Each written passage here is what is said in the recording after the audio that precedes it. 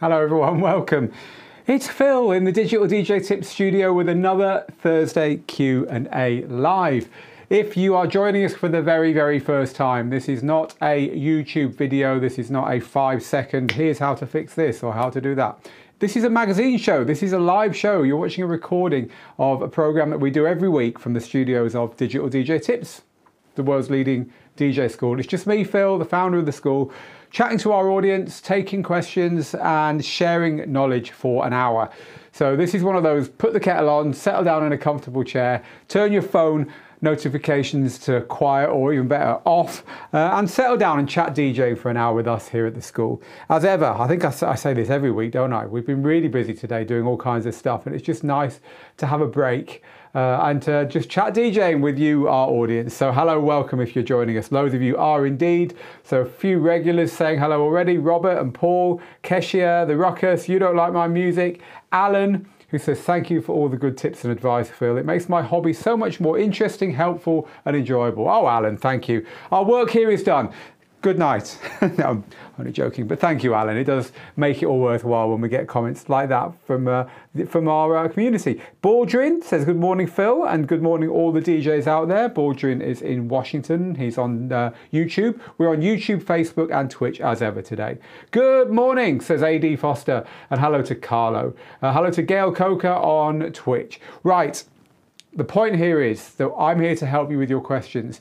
The moment we have the venerable DDJ 1000 SRT set up, and that's because we're in the middle of teaching a Serato course. I've been making lessons on Serato Sampler today, and it's been a fiddly one. Trying to teach everything you need to know about Serato Sampler and its sync and its cue points and its key lock and its advanced features and stuff has taken all day, but we've done a good job of it. We're very pleased with it. So that's a lesson, another lesson added to our Serato course that we're making at the moment. It's a good one. It's coming out later this year. However, talking of courses, before we get started with your questions, I've got some really exciting news, and that is that our mobile and wedding DJ mixing course, which is called Mixing for Mobile and Wedding DJs. Funny that, is currently, literally as of yesterday evening, and only for a few days, on New Year's sale. It's been our most popular mixing course ever since we launched it at the end of last year. It's our latest mixing course, and it's on New Year's sale, and that means that you can get this for 35% off. Saving yourself $100. Like I say, our most popular mixing course ever. And the reason we think it's been so popular, not only with mobile and wedding DJs, but with all DJs, is that it's a course that shows you how to mix properly. So if you want to learn quick mixing, quick mashups and edits, really fast ways of moving between tracks, great ways of combining all the music that mobile and wedding DJs play, but literally just using the radio versions. Just using the versions everyone knows, using the versions that your boyfriend or your girlfriend listens to even though they're not DJs, the versions of the songs that your grandmother knows, the versions of the songs that they are singing because they're on the radio, right? So no having to join download pools, no having to find DJ edits, no having to use remixes. This is just, give me the biggest records of all time and show me how to mix them. And actually, if you think about it, what a ridiculously simple idea for a course. So I'm not surprised it's done really well. We're very proud of Mixing for Mobile and Wedding DJs, and it's currently, as I say, on a very special and very limited offer where you can save $100 on it. So just head over to the Digital DJ Tips website where you can find the link for that. And then actually, this is something cool because this is something we've been wanting to do for a long time, and we've finally done it. Let me tell you the story of this. When we started Digital DJ Tips, we were a blog. It was just me, literally in 2010, blogging about the latest digital DJ gear because it really excited me. As a DJ, I'd been DJing at that point for 20 years. It was an exciting thing for me. So I started blogging about it. And then slowly, we had more and more people asking for help. So we wrote our book. Some of you will know our book, course you will, rock the dance floor. We also made a couple of little DJ courses, which went absolutely astral. We ended up selling thousands and thousands of DJ courses. So we were always a DJ school, but actually we looked like a blog. Well, all that has changed. Literally, it changed yesterday. After 11 years in this business, our homepage actually looks like a DJ school now. When you go to digitaldjtips.com, you don't see the blog anymore. You see the DJ school that we are. You see the description of what we do, and you see all of our courses. And so all you need to do is go and find the mixing course that's called Mixing for Mobile and Wedding DJs. Click on it and you'll save $100 when you sign up for that now.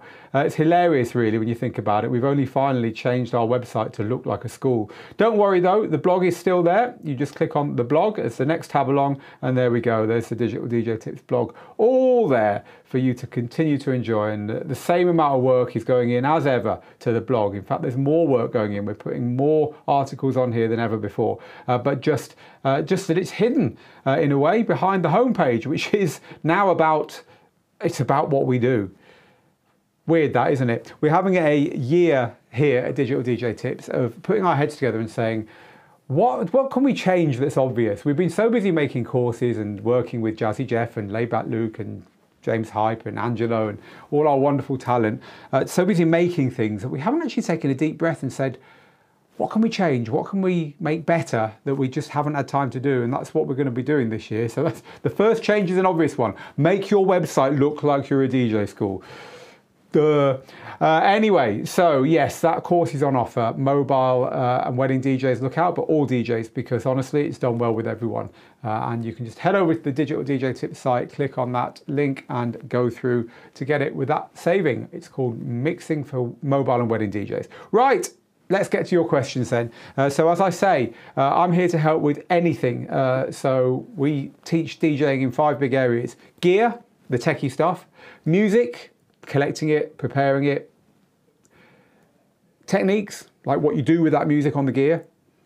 Performing, what you do when you step out from your bedroom and go into public. And marketing yourself, promoting yourself, getting your name out there, getting the gigs. That's how we teach DJing, 5 big areas. I'll help you with any of those 5, just ask questions.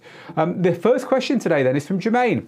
And Jermaine says, I've been asked to DJ a small party of about 15 to 20 people, and I'm wondering, will my party speaker be powerful enough? The power is 15 watts. It's an iJoy Bash party speaker. Right, okay, so I don't know the iJoy Bash, but 15 watts isn't very loud. The general rule of thumb is 5 watts per person indoors and 10 watts per person out of doors. So 15 people times 5 would be 75 watts as a minimum. That said, look, it's 15 people in a room.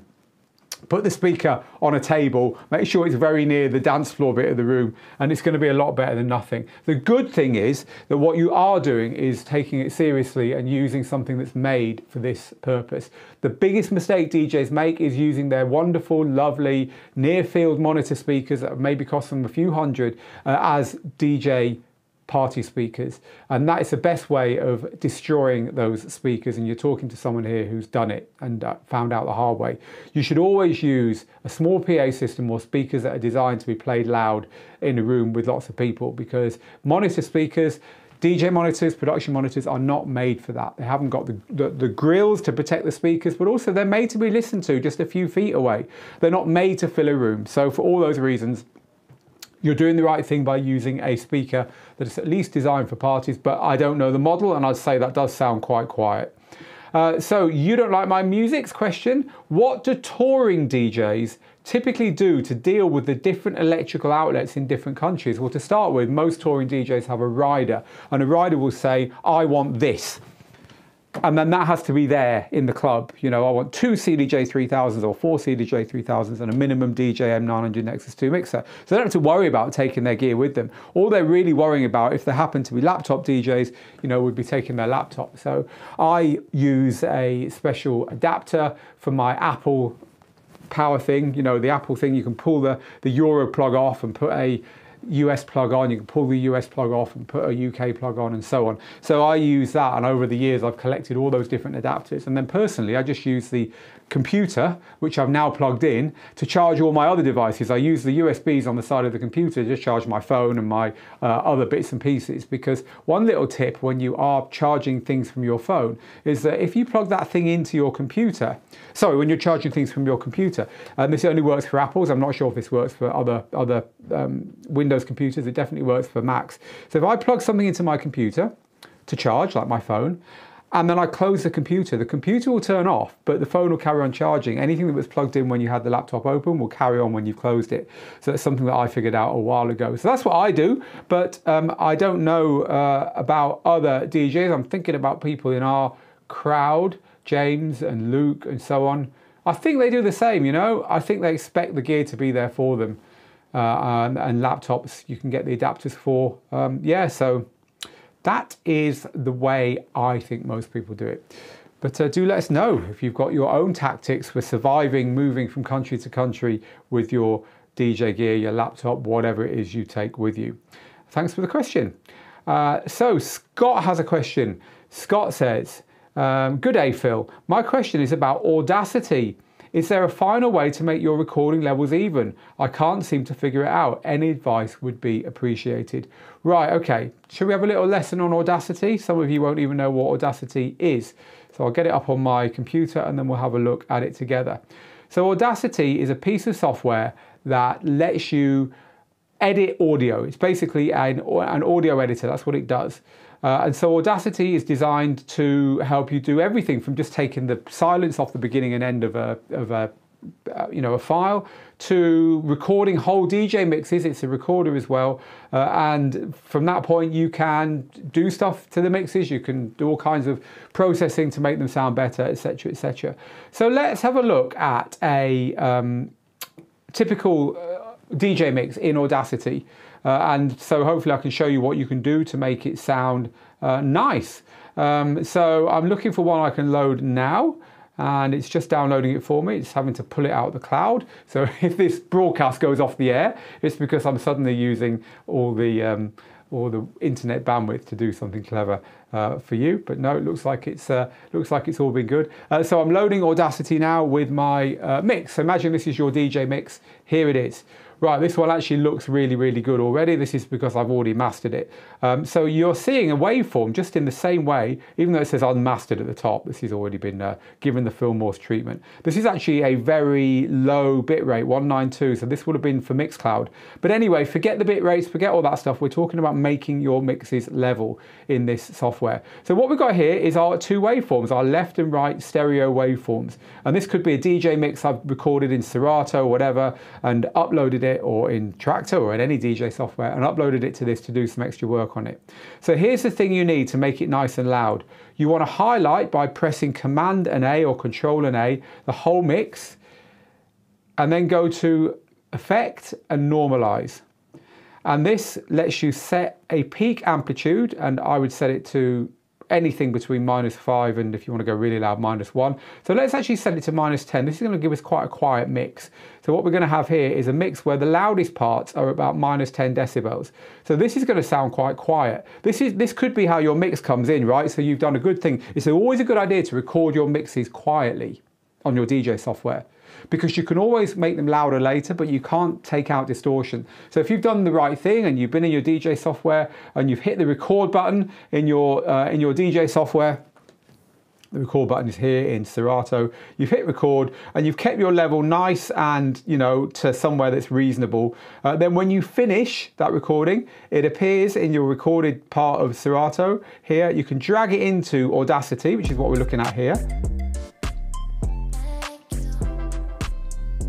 I'm going to turn that off, because if I leave that playing, then we're going to get taken off the air because of copyright. Anyway, so yeah, you drag it into Audacity, which is free, by the way. This is a free editor. You can just go and Google Audacity and you'll find it. And you might load it and it looks like this, right? So this is what you want to make this nice and loud. So we go to Effect, and then we go to Normalize, and we set it to nice and loud. So again, I always set my mastermind really quite loud, maybe at -3. 0 decibels is the loudest possible, but I always like to leave a little bit of headroom there. So this is now making it nice and loud to -3 decibels is the loudest possible part of this whole mix. There we go. I've now got a really nice loud mix that I can upload and share with people. Now there's other things you can do inside this program, as in any wave editor or audio editor, to make that sound even better. You can do something called compression, where it will make the quietest parts louder and the louder parts quieter, so overall it sounds louder, which can make it sound better in cars and places where there's background noise. With radio is very compressed, for instance. There's also a limiter that you can use with the compressor to get it even louder without distorting.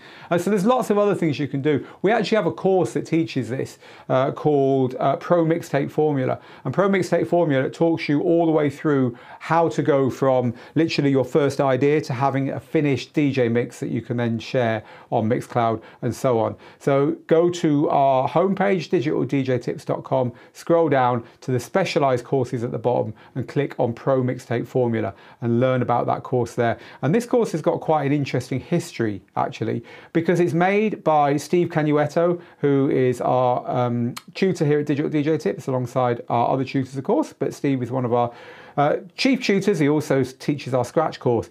And Steve's got a really interesting backstory, because Steve came from Ministry of Sound in London. Steve ended up in one of the very high positions in Ministry of Sound, but in Steve's earlier part of his career there, Steve's job was to go into the studio and record the mixes that Ministry of Sound used to sell back in the CD days. You remember back in the CD days when you got the Ministry of Sound, the annual and the Clubber's Guide and all that kind of thing? Well, Steve's job was one of those quiet, unspoken jobs. He was in the studio when the big name DJs came in and cobbled together the mixes they wanted to put out. Steve stayed behind and made them sound good. He re-edited the mixes when they weren't very good in the transitions, and he made sure that the final result was really loud, really pumping, and properly edited and cleaned up, and then ready to fit on a 74-minute CD when they might have given him 2 hours of music or whatever. So Steve really knows the fast ways of going from a genuine DJ mix where you actually did it, you actually did the mix yourself, to then editing that and making it really, really good and cutting out the mistakes and all that kind of stuff. So the course was made by Steve, and it's literally the way those millions selling CDs were mastered back in the day and are still done now. So that's the backstory of Pro Mixtape Formula. So if you are interested in all this stuff, and he uses Audacity in that course, if you're interested in all this stuff, head there and have a look at it. It's just one of our courses. However, if you want to save money, the course to get now is the Mixing for Mobile and Wedding DJs course, because that's a $100 saving this week. So just a heads up there. Right, okay, let's go grab another question. Thank you very much for the question there, Scott. This is from Xcoza, who says, "Hi Phil, I'm looking at a set of PA speakers, Alto TS315s. What are some things to look for in a good PA speaker?" Great question. So the first thing I would look for in a PA speaker is money. The more you pay, the better it is. That's just a rule. Secondly, size. There's no such thing as a loud small speaker. It's physics. The bigger the speaker, the louder the speaker. So don't think that you can buy speakers that pretend that they're really, really loud when they're tiny. Physics says small speakers will not be as loud. The next thing to look for is the build quality, because you want something that's going to last. They're going to get battered. You want reinforced corners and you want a good grille on the front. The next thing to look for is the overall power. Remember the wattage. So you're looking for 5 watts RMS, which means the overall steady output, 5 watts RMS per person. Now don't go for peak power. Some manufacturers say, oh, our peak power is 1000 watts, but that doesn't mean anything. If you're listening to a track, doof, and there's a bang, and it goes up to that power for a second and comes back down again, that's peak power. What you want is RMS. You want to know the power that the speaker can hold constantly, because that's the real power in a speaker. And in fact, decibels, noise level is the real power, but we're going to go too deep if I start talking about that. So overall, we're looking for RMS, 5 watts RMS per person indoors and 10 watts outdoors. So if you're looking for a 100-person venue speaker, you want a minimum of 500 watts speaker. Another thing you want, I would say, is a minimum of a pair. So overall, you want that power. Definitely go for speakers that are amplified in the speaker nowadays. There's very little of a case to have speakers with separate amplifiers for most DJs. So you want powered speakers. I would also look for putting some of your budget towards at least one subwoofer. So if you're going to get 2 speakers, get 1 floor speaker. And you can get poles, right? So you could have a speaker on the floor, a subwoofer with a pole on one of your speakers on top and the other speaker on a normal speaker stand with no subwoofer. And then later on you could add a second subwoofer. The reason for that is that you will never want to turn that subwoofer off once you've heard it once. It just adds so much to the top speakers, and it also gives the top speakers less to do because they don't have to provide the whole frequency response. They've got help at that lower end, and dance music is about the bottom end. But I would say just don't try and beat the laws of physics. Buy something that's big enough to deliver the volume that you want, and look at those specifications to get something that is genuinely loud enough. And you get what you pay for. There's no getting around it. We were saying it a second ago. You get what you pay for with speakers. So we've actually got a review of the new Mackie Thump, the latest version of the Mackie Thump speakers coming up. They're absolute beasts. I've got them in the warehouse back in the back on the other location. I've got to bring them here and get them set up and test them, but they look really nice. So we haven't reviewed speakers for quite a long time. So look forward to that one, bringing you a speaker review. Right, so this one is from Steve, and I'm going to give you an absolutely honest answer here, Steve. I'm entering a DJ competition which needs a 30-minute mix posted on Mixcloud.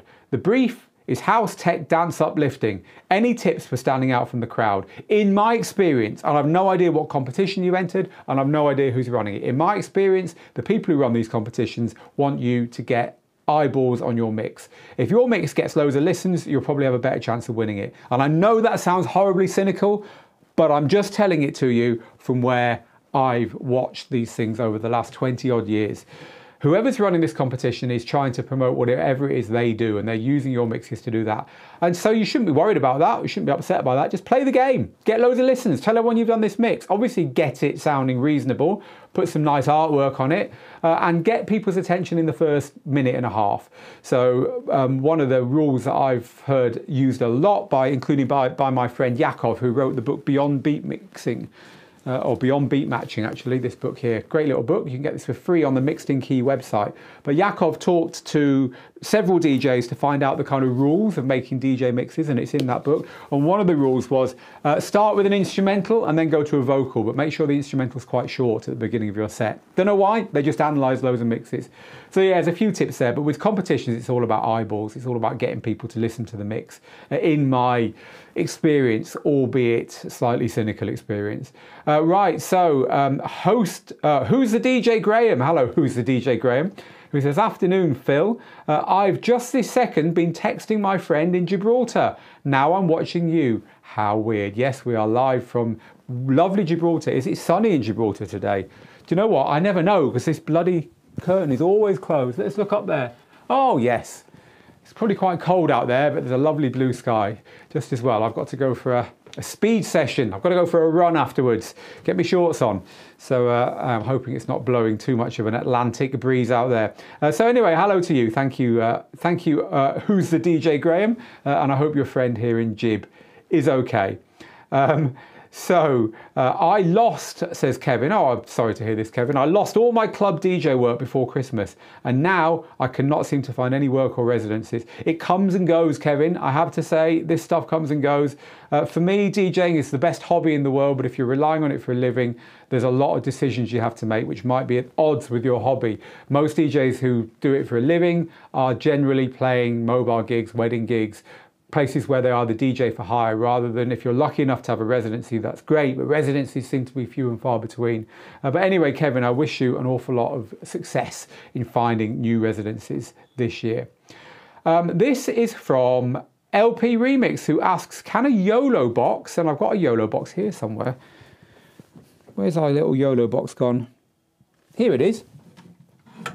Can a YoloBox, says Kevin. This is a YoloBox. I'll show it to you here. Stream to multiple services without a subscription. So this is a Android tablet with loads of professional inputs and outputs, USBs, HDMIs, and audio.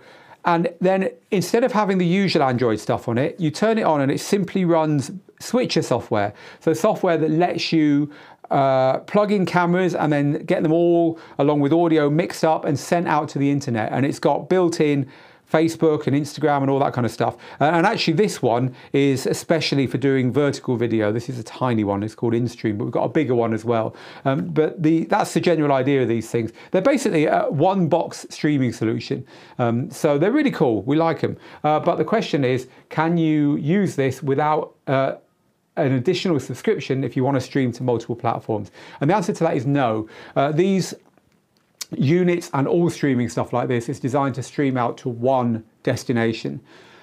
You can sometimes use more than one. Like if you're using OBS on a laptop, you can, if you've got a powerful computer and a very fast outward internet connection, stream to say Facebook and YouTube at the same time. But it's not recommended because of the extra strain it puts on your computer and your internet. So that's why people tend to use services like Restream. Like we're live on Restream at the moment. That's how this is getting to you. So if you think of Restream as one virtual destination, so we send the signal from the studio here up to them, and then they give us a control panel. I could probably show it to you. And then in the control panel, we get to turn on all the services where we want this to go live. So this is our Restream panel at the moment. There's me a few seconds ago talking to you.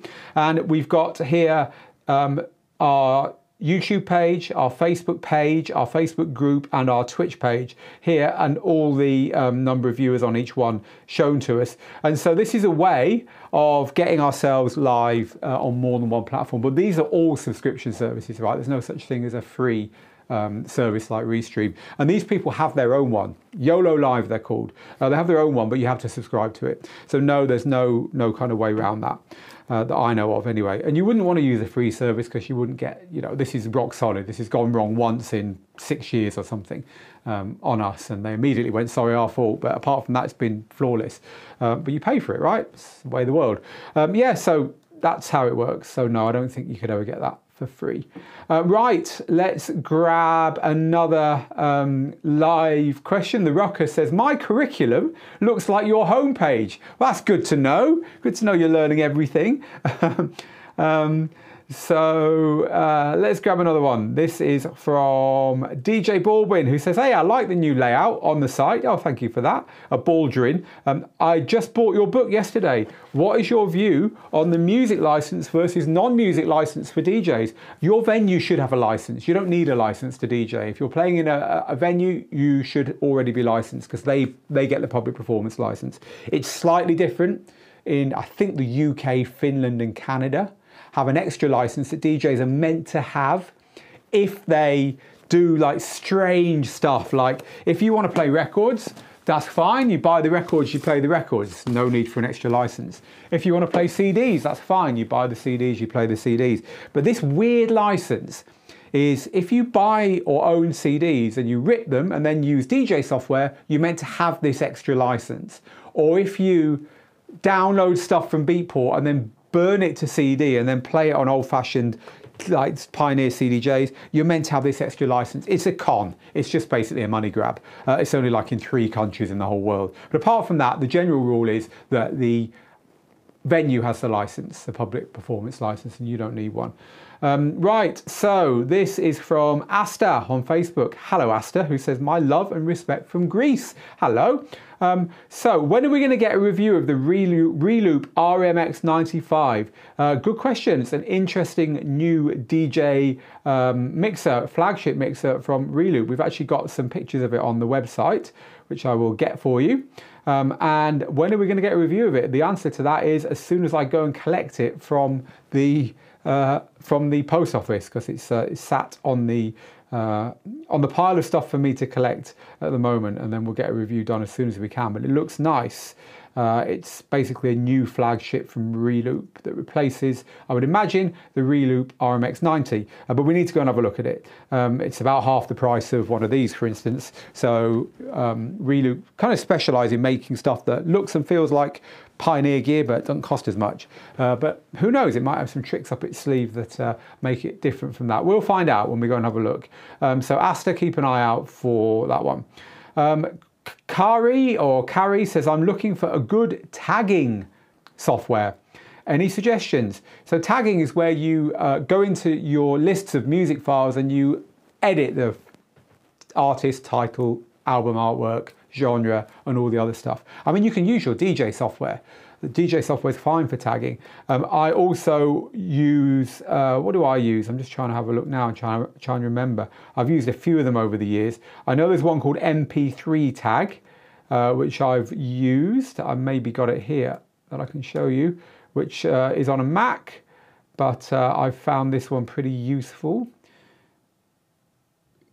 Here it is.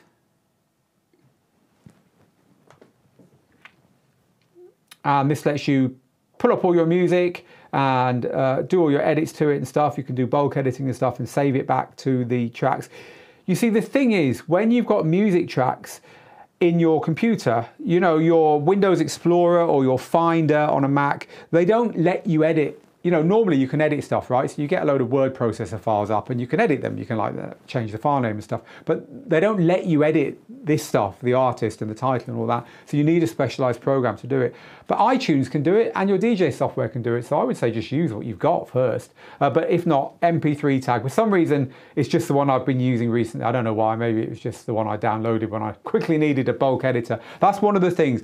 Bulk editing, so changing something about a load of files, is sometimes harder to do in your DJ software. And the other thing that you tend to find your DJ software won't do is, well, I know it won't do, is if you want to change the file names based upon the metadata. So let's say you've got tracks where it says artist, you know, Sigala, title, there's your song title, and you want your file name to be artist-title. Well, you can do that, and you can go and do that through your whole collection.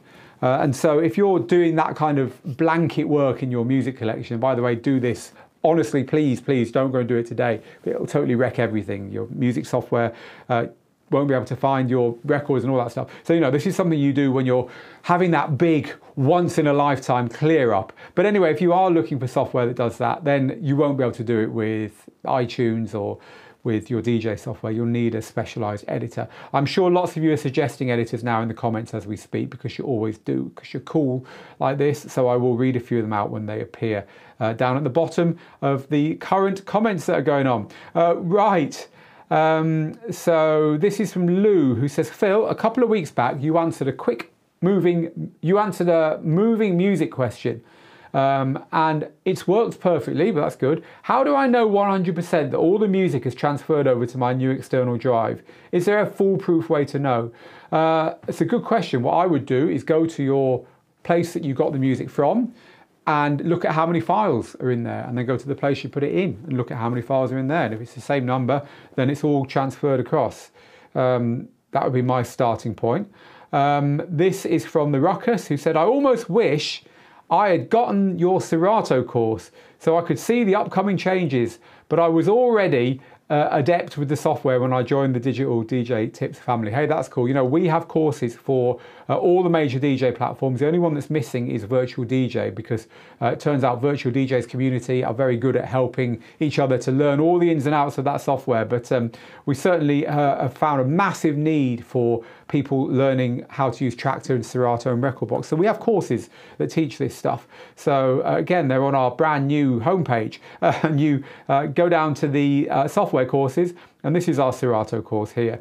Serato Made Easy. But Serato has changed recently. It's got stems and lots of other things that weren't here when we made this course. We've kept this course up to date as much as we can, but we decided that with Serato 3.0, that we would remake literally from the bottom up the whole course, every single lesson and every single video in it. It's about twice as long now as it was originally. And this is going to be launching a little bit later on this year. So keep an eye out for this. But the point here is, if you're already an owner of this course, you get the new one for free, because that's how we rock here at Digital DJ Tips. You get the new Serato 3 Made Easy course absolutely free. You just log in one day and there it'll be for you, because you bought the course. We want you to have the latest one. It is the best place to know how to use your software. And here's the thing about these software courses, right? People like software course, two things. One, no one reads the manual. Two, there often isn't a manual, right? So, and you go and try and find a manual for Serato, good luck with that. It's so powerful and it's so flexible, this software, and yet you can't read a manual for it. So it's really important that you understand how it all works. So we thought it was important to have a course that taught that. But the second thing is, this is something that's so simple and yet people just don't get their heads around it. The second thing is, there's one really fail-safe way that you can improve your DJing now without touching your decks, without buying any music, without practicing any mixing, without playing any gigs. And that is just to learn how to use the software that you already own. Because honestly, and he will not mind me saying this, one of the most technically adept DJs in the world is our tutor, DJ Jazzy Jeff. And when we were working together, we showed Jeff a few things on Serato he hadn't seen before. And Jeff, if we can teach Jazzy Jeff something, trust me, we can teach you something. If you know everything that your software does, you will have a far better chance of being able to do stuff other DJs can't do. And you don't need to do anything on the decks to learn it. You just need to understand how it works. So for instance, today we were teaching about all the things you can do with the sampler. A lot of people don't know that if you're using a 2-deck controller, like a lot of us have a little 2-deck controller, right? Like this. If you're using a 2-deck controller, and you've got tracks on both decks and you suddenly want to scratch or use an a cappella, but you've got your decks are full, so there's no way of doing it. You can take the sample, you can take the currently playing track and put it onto a sample slot, and then this deck's suddenly free. A lot of people don't, oh, excuse me, big sneeze time. A lot of people don't know that. And it's so simple. It's like literally one click, bang. Now you can take that off the deck and it carries on playing somewhere else. Once you know that, you're suddenly using a 2-deck controller like a 4-deck controller. And honestly, that is one of hundreds of things that people go, oh, really? So anyway, it's exciting to have software courses, and we've got them for Serato Tractor and Recordbox, but we're remaking the Serato one right now. I'm literally neck deep in it. I've got, I don't know, I've done like 25 videos, I've got like 20 to go or something. He's literally turning up every day and taking a deep breath and saying, what's the best way to teach, you know, MIDI mapping in Serato, or HID use with Pioneer Pro DJ Gear, or whatever it is today that we're teaching. Anyway, it's coming up. So the Ruckus, you never know, you might learn something, but we do appreciate your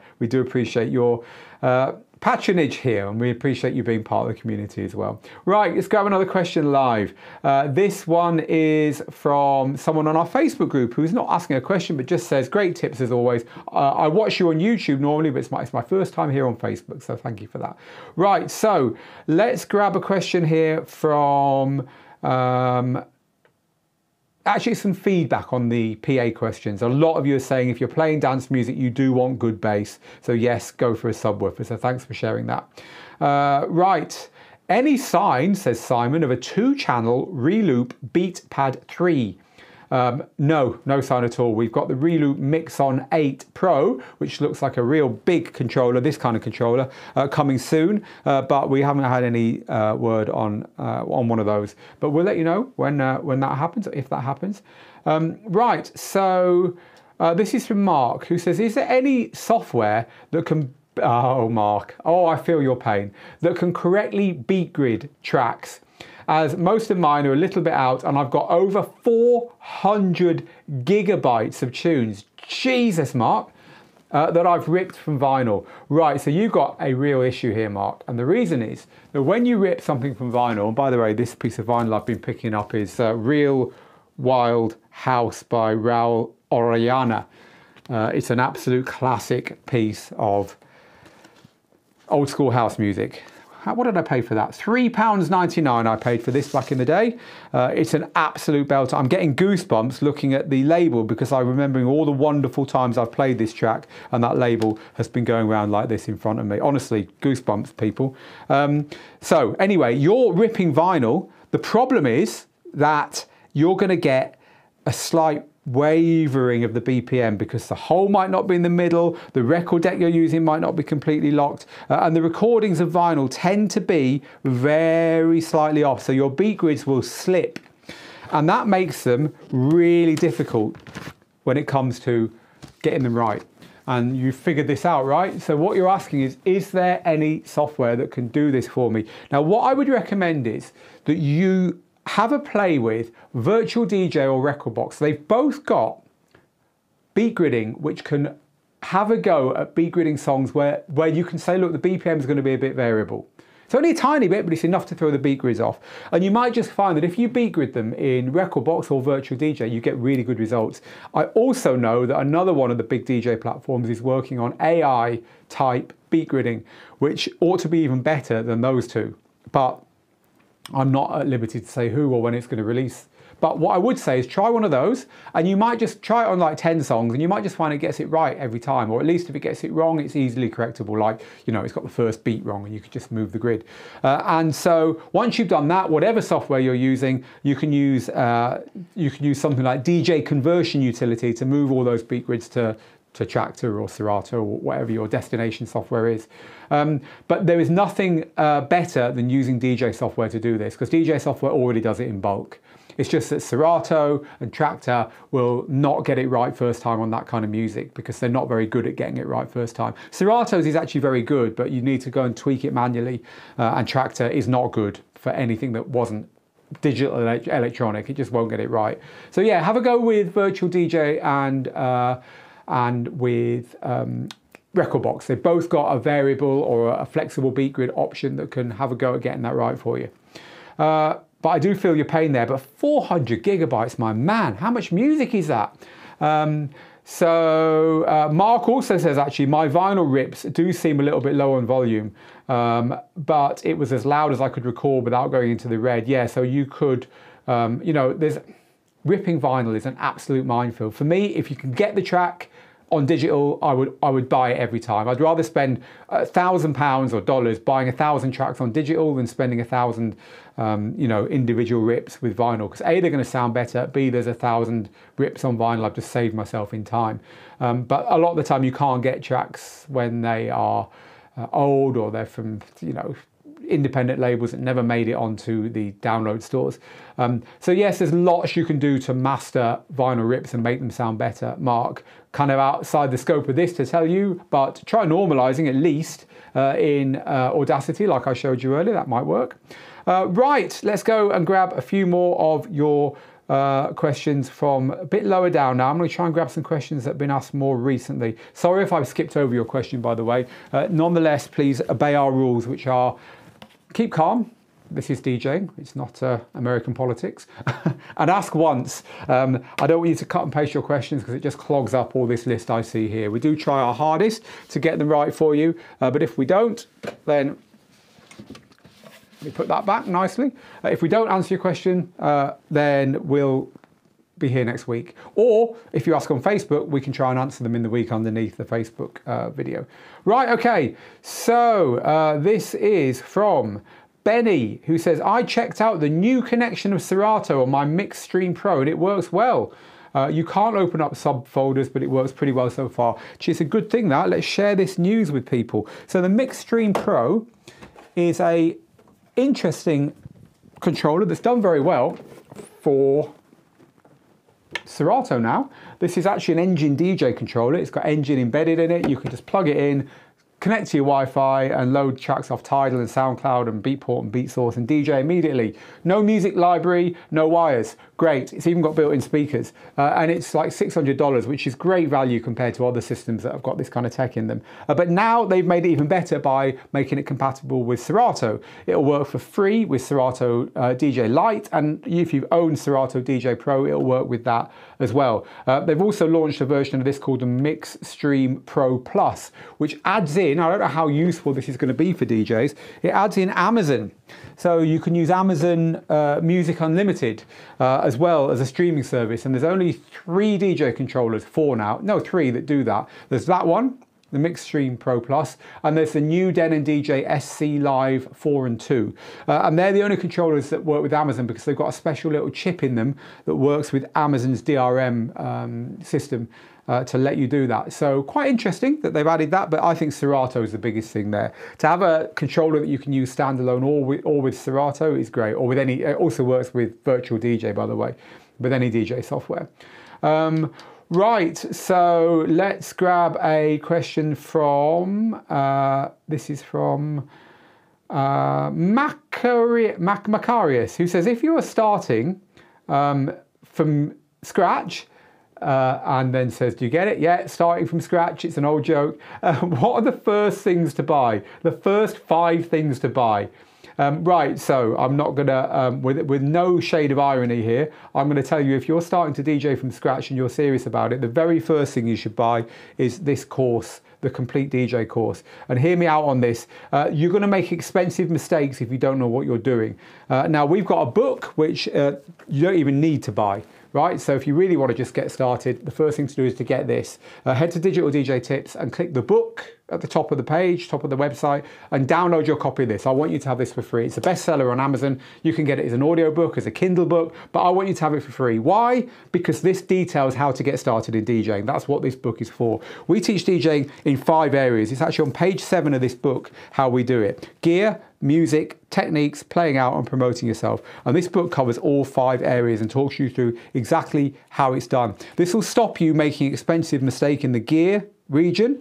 It will help you to collect the right music. It'll give you the basic techniques. It'll show you how to play your first gig, and then it'll show you how to get more gigs. This is what you need, right? But this course is the course version of the book. This is me actually taking you through everything that's in that book. And so before you buy any gear, before you buy any software, before you start doing anything, you want to know you're doing it right. This is the thing to go for. It's the best investment in your DJing you're going to make. So sincerely, I would say to you, join thousands and thousands of other DJs who have taken this course. At the very least, go to the Digital DJ Tips website and look at it. You know, for the $300 or $400 you spend buying yourself help with your DJing right off, you're going to save that immediately by not buying a DJ controller that 6 months down the line you wish you hadn't bought, and then it's going to pay for itself over and over and over again. So again, that's updated all the time. Whenever there's anything new, it gets added to that course. So it's like your DJing Bible for the whole DJ career that you've got. So take a look at that course seriously. I wouldn't recommend anything else at this stage. If you're that unsure about where to start, you need help, and that's the best place to get it. Get the book, and if you like the book and you find it useful, grab the course to go with it.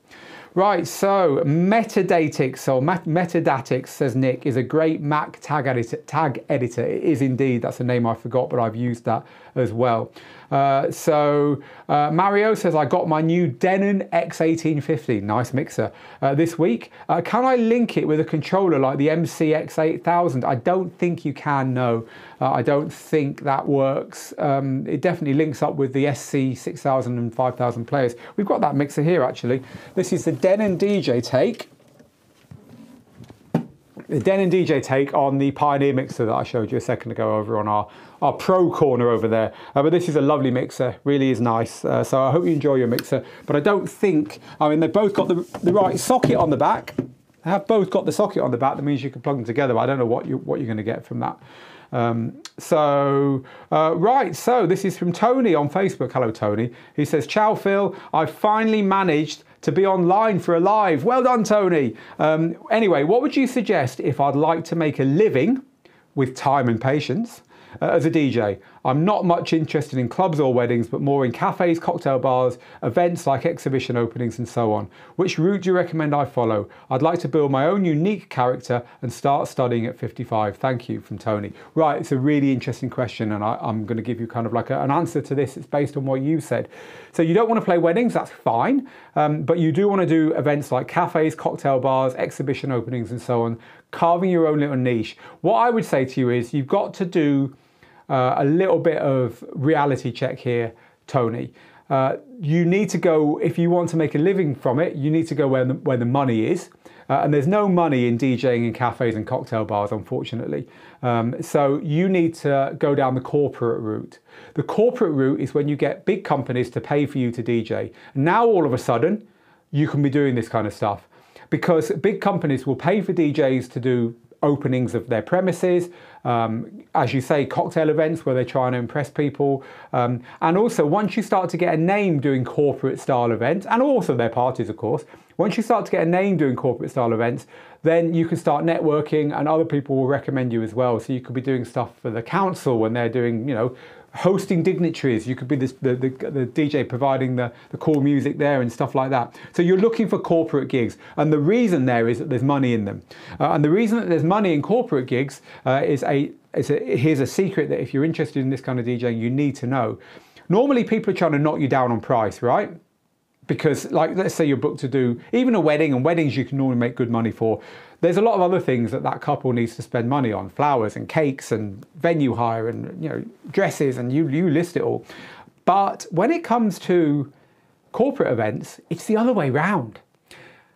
Let's say that the corporate events are being booked by the company's HR department, human resources department, right? Now the HR department, they're given a budget for the year for hospitality, and you'll probably come under the hospitality budget. And they need to spend that money, because if they don't spend it next year, they're going to be given less. So you've got the ability to flip this whole pricing thing on its roof, like literally, and say, you know, I do, and then insert what you want to do here. So let's say what you wanted to play was, I'm guessing here because, you know, I'm just like, let's say you wanted to play jazz, funk and soul, right? You're going to present yourself as a jazz, funk and soul DJ. Hey, sophisticated cocktail bars and all that. You're going to wear a nice suit. You're going to come in looking suave and sophisticated. You're going to have the white DJ controller and the white speakers, and you're going to come in and you're going to play what you want to play. It ain't cheesy. It ain't wedding stuff. It's what you want to do. I'm guessing, I'm making an example up here. You then, because you are something specialized, can charge more for that because you're the only person doing that in your town. And the people booking a cool DJ for their cocktail bar or their jazz opening, they don't know anything about music, they don't know anything about, all they know is that you look cool, your business cards are good, you're offering something a bit different, it's not going to be cheesy, it's not going to be come on Eileen, it's going to be something that's classier. And as long as you do a good job of that, as long as your heart's in it, you're going to get more bookings like that. You're an older guy, right? You're 55, you don't want to be playing raves, you want to be playing something that's what interests you. So whatever it is you want to do, find the audience, but go corporate. They've got money that they have to spend, and because you're specializing, you can charge more because you are unique. There's no one else like you. That's the way I would approach it. And I really wish you luck there, Tony, and I'd love to know how you get on. Do stay in touch with us on that one. Right, so let's grab a video question. I don't have an answer to this, but because you've asked it on Facebook, I'll ask our Facebook crew to help you, Cadillac Black. Cadillac Black says, since I started doing the video DJing thing, I've noticed that some of the old music videos I purchased from iTunes do not play in Serato Video and Virtual DJ. They're just blank. Any idea why? This is a minefield. It could be DRM, but I'd say that any VJs that are watching this who are on Facebook, help Cadillac Black out, please, in the comments. I'd really appreciate you doing that. So, right, this is from, who should we grab one from now? This is from Sarobi, who says, I'm attempting to use my Bluetooth speakers to run Virtual DJ without wires. Is that even a thing? No, it's not a thing, and I'll tell you why. You need the wires coming out the back of your DJ controller going to your speakers, because DJ controllers are like musical instruments. You cannot have a Bluetooth guitar because when you strum it, the music will come out the speakers half a second later. It's the same with DJing gear. You cannot have DJing gear with Bluetooth because there's a gap between what you do here and what comes out of the speakers because there's no wire. So that's why no one's ever invented Bluetooth DJing gear, and no one ever will, because you need zero latency music. There are some expensive specialized systems that attempt to give you that. This is one. It's called Scar Pro. And you plug one of these into the back of your DJ gear here, and the other one goes to your speakers. You plug this one into your speakers, and it gives you a wire-free link between these two units. But this isn't Bluetooth, and this is expensive, and even this has got a bit of latency on it, which means a bit of delay, which means it isn't perfect. So no, you can't do it. It isn't a thing, and don't try. Give up now. Trust me on that one. You'll save yourself some time. Thank you, Sarobi, for asking. Right, so this is from a nice long one from Kevin. I'm going to read this out because we've got a lot of DJs who have this sentiment as well. So Kevin says, I've been a DJ since 1978 when I was in high school. I started using Technics turntables, worked my way up to the 1200s. I never took lessons. I learned by ear. My style was long blends and mixes. Wasn't everyone's back in the day, Kevin. It gives a nice, smooth transition from song to song, and it keeps the crowd on the floor, etc., etc. I never moved up to playing CDs, Serato laptops, or any of today's tech, because for me, it takes away from the true art. I have over 3,000 records, and due to the fact that vinyl is coming back, I will never give up. Listen, Kevin, the thing with DJing is there's no right and wrong way to do it. And if you love doing long blends with vinyl, and that is the true art for you, then stick with it, my friend. No one's telling you or asking you to change. There's always going to be room for everyone. It's a very broad church. The way DJing is nowadays, you can still do that. On equipment like this, you don't press the sync button and you don't use any of the pads. And therefore, you just have two turntables and a mixer. You ignore everything else. This kind of gear doesn't have to use any of the stuff you don't want to use. And that's great. But you can use all the extra stuff.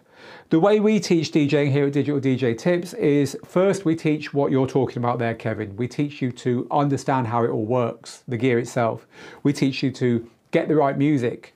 We teach you to do the stuff that anyone can do on turntables. Manual beat mixing, simple blends, using EQ properly, knowing which track you're listening to, headphones queuing. And only then we start teaching you loops and cue points and key shifting and all the other stuff you can do with modern gear. You know, you can do so much today that you couldn't do with vinyl back in the day, and we certainly think it's brilliant, and we'd love everyone, including you, Kevin, to come along for the ride there. Because once you see some of the mixes that are possible in courses like the one we started talking about today, the mixing for mobile and wedding DJs courses, you'll understand that things have moved on. I mean, this course here has got a video at the top where if you press play on this video, and by the way, you can find this on the Digital DJ Tips website, look for mixing for mobile and wedding DJs, and it's currently $100 off. If you head to this course and click play, within the first minute and a half, you will see 3 or 4 mixes which are utterly impossible to do with vinyl, and which today's mobile and wedding dance floors are demanding that you do as a DJ. Because the people at weddings and the people booking DJs, mobile DJs nowadays, grew up with EDM. They grew up with festivals and big, high production DJ sets by the biggest names in the industry, by the David Guettas of this world, etc., etc., etc. And those DJs know what they're doing behind the decks.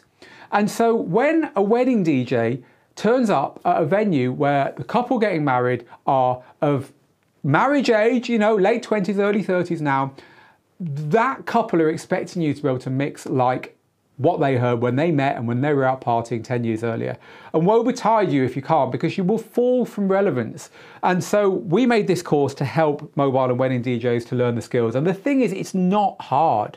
It just involves a slight change in the way you approach the music. It involves getting the music sorted out properly so you've got the right information with that music, the cue points, the loops in the right places, and the key, literally the musical key information. And then it involves learning half a dozen techniques to get started and a couple of dozen more. And once you've got that, you can choose to DJ the old way, or you can choose to quick mix and do all the tricks that you see DJs doing today. And you can do the right thing for the right moment. And actually in that course, we finish off by saying, okay, you've learned these tricks. This is the tricks, but this is how you've always DJ'd. They're too far apart. I don't want to start doing these there. And we teach you how to slowly incorporate them in your style of DJing that you spent maybe decades building up. So Kevin, look, it's a wide church, and I'm glad that you gave that comment. And look, you keep doing what you do, man. Enjoy it. But if you or anyone else does want to move their skills on, either for curiosity or because you feel you're becoming irrelevant, do take a look at mixing for mobile and wedding DJs, because it's $100 off right now in our New Year offer, and we don't do that stuff very often. Right, I'm going to grab one final question because I've had an hour of your time. Thank you for joining us. We do try and end on time, but I'm going to grab one question from towards the end of today's questions here to close out with. Right, so here's a good one. Yeah, well, I'm going to end on this warning, and this is a brilliant warning. So thank you very much for this. from our regular You Don't Like My Music. Listen out for this one, people, because this could catch you out. I love this, and I've actually never thought about it in this way before. We were talking a second ago about how Bluetooth is no good for DJs because you need instant. Like, I do something here, I want to hear it. In fact, there we go. We've got a piece of music there. As I do that, I want to hear it. I don't want to hear it a second later. I want to hear it the second I do it. That is why it's important to have a wire.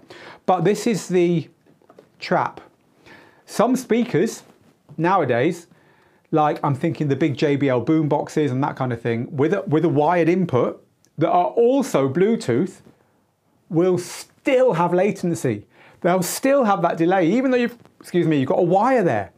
And You Don't Like My Music is saying some headphones will as well. If you get headphones which are Bluetooth, but they also come with a wire, even with the wire plugged in, you might get that delay. So make sure your headphones are DJ headphones, and make sure your speakers are made for performing. And generally that means they haven't got Bluetooth at all. They've just got a wire. Thank you very much for that. Listen, people, I've got to go. I've got to go and do that scary speed session run that I've had planned for today and that I told you about at the beginning. So I'm going to have to leave now, get my shorts on, get out there on the streets of Gibraltar. So thank you very much for joining us today. Do take us up on that offer if you've been thinking about that course, because it's a good one.